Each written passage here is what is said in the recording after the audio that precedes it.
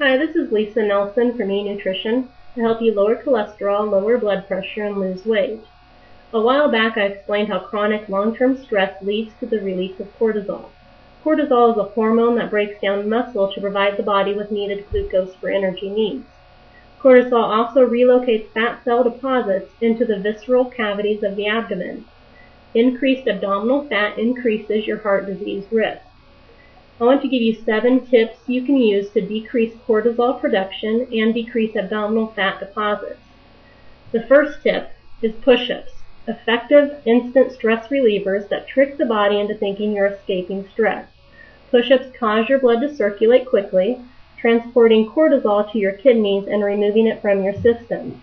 Tip number 2, eat slowly.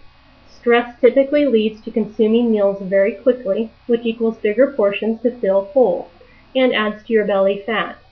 Being mindful and eating slowly, savoring every flavor and texture, may actually lower cortisol, decrease your calorie intake, and move fat away from the abdominal area.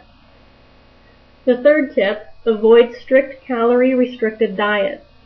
If you're always on a diet, cortisol levels may rise as much as 18%. The rise in cortisol causes a blood sugar spike followed by a drop. This roller coaster ride makes your brain feel deprived of sugar, its main source for energy, and your ability to stick with a strict diet plan falters. Tip number 4, don't fight cravings. If you need something sweet, it's okay to satisfy your sweet tooth in moderation. It'll cut off your cortisol response before things get out of control. Tip number 5, limit caffeine. The combination of caffeine and stress raises cortisol levels. And of course, don't skip breakfast, which is tip number 6. Being deficient in certain vitamins, such as B vitamins, vitamin C, calcium, and magnesium, cause your body stress and boost cortisol levels, along with food cravings. Breakfast is a great, quick, and easy way to add these nutrients to your diet every day. Some yogurt with fresh strawberries provides vitamin C, calcium, and magnesium. Add whole grain toast with peanut butter, and you've boosted your B vitamin intake. As an additional bonus, the healthy fatty acids in peanut butter slow the production of stress hormones. And the last tip, tip number 7, get enough sleep. Adequate sleep is the most effective way to cut stress. Getting an average of 6.5 hours of sleep nightly may increase cortisol, appetite, and weight gain.